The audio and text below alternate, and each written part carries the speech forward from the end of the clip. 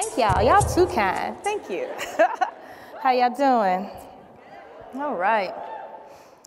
In 2012, I began a postdoctorate research position to examine the natural history, ecology, and behavior of the giant pouched rat in Tanzania. These large rodents have been successfully trained to detect explosives as well as lung disease. An amazing innovation in the fight to save millions of lives that are impacted by landmines as well as tuberculosis around the world. Here's the catch. The breeding program that's designed to funnel rats into that program is hit or miss.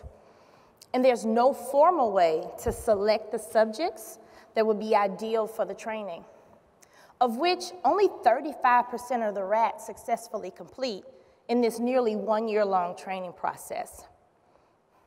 The applied science was put ahead of the basic research. And my mission when I joined the program was to help decipher the basic biology and social organization of the rodent. When I came on board, the narrative was that we, science, trademark, knew little to nothing about this species because the published record was so thin. I knew going in I had a lot of work to do. And what I came to realize, not the least of which, was confronting my own childhood-informed, very romanticized notions of Africa. One perception was shaped by wildlife programs. You know, Africa was this wide world where adventures were and discoveries were made. The other was dominated by, influence of Black liberation philosophies, that it was this, monolith Pan-African homeland, complete with the dusty savanna in the backdrop in the picture. I thought because of my family history and heritage, in those influences of Black liberation philosophies, I thought when I got to Tanzania, I was ready. I was the most woke person possible to do this research. I was so wrong. First, I didn't even have the name of this species correct.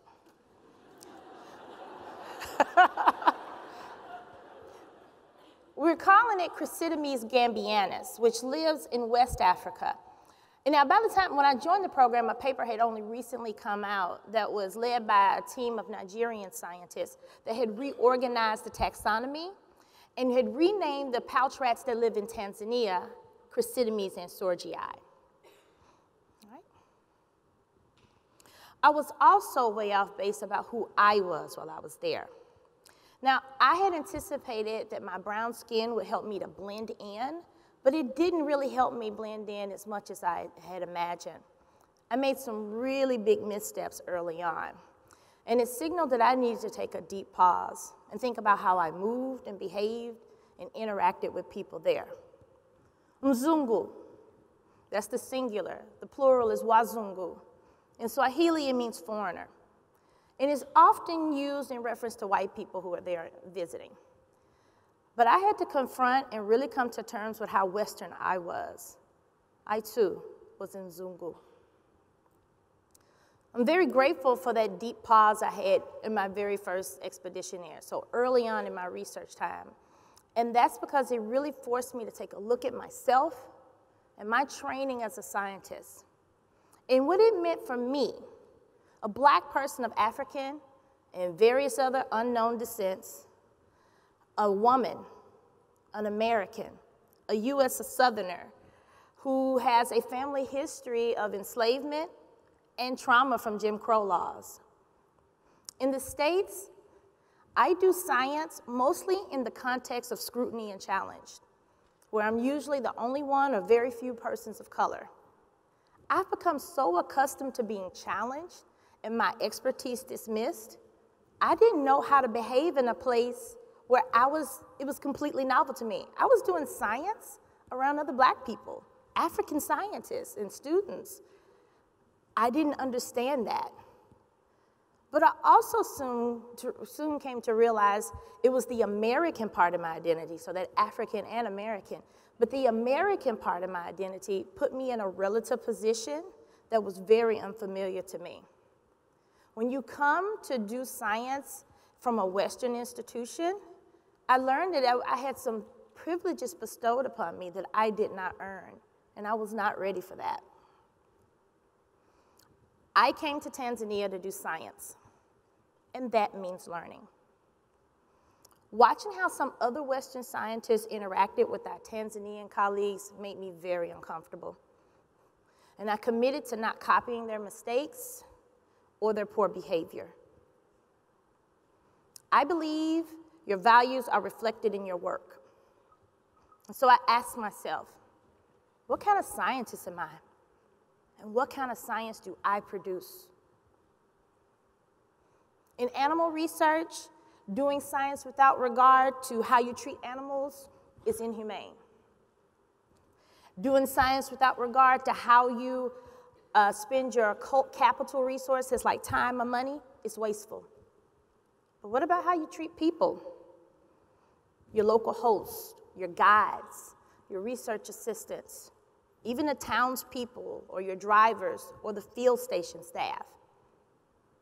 When we disregard how we treat people in science, we may call it disrespect, but unlike those first two violations, it's not classified as unethical.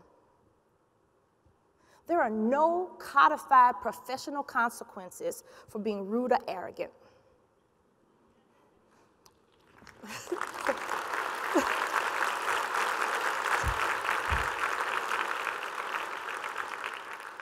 And this oversight seems especially problematic when Western scientists go to developing nations or do their research among indigenous communities.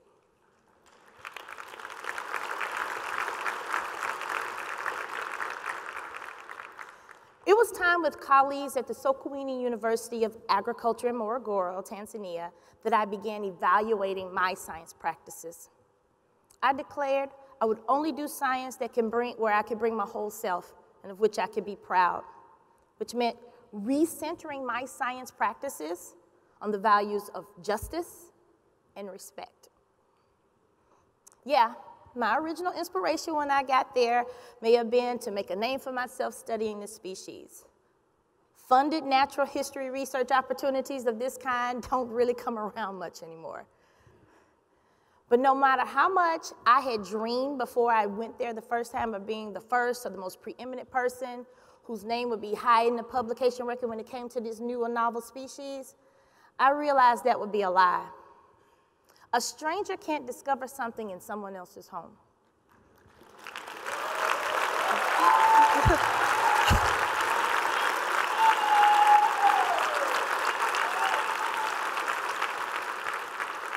And I recognize that if you look up pouch rats, especially on the science side, my name comes up.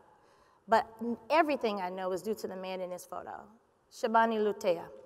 He is the world's expert on giant pouch rats. In fact, that program that trains rats successfully would not exist without him. Every single rat that has been caught and trained in that program to sniff out TB or landmines, this man personally caught.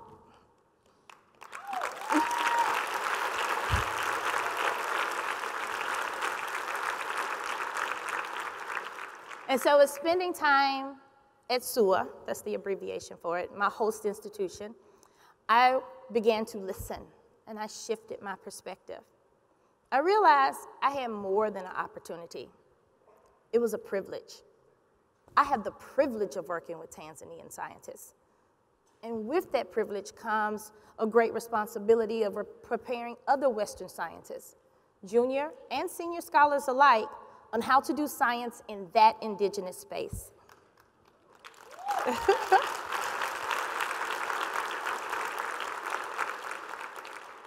I have the honor of working with some amazing people who are, first of all, very generous and patient with me, and they entrust me with their precious teachings, their stories, their folklore, their science, and who welcome me not only as a colleague, but as a friend, and very often treat me as family. I'm a natural historian. I study natural history of animals. listening is my most essential scientific skill. I listen with my ears, my eyes, my heart, my spirit. Listening to elders, the residents, the keepers, the indigenous people of any place is the demonstration of the very first scientific step in the scientific method that we learn in school, observation. Listening is good science, and that's doing science right.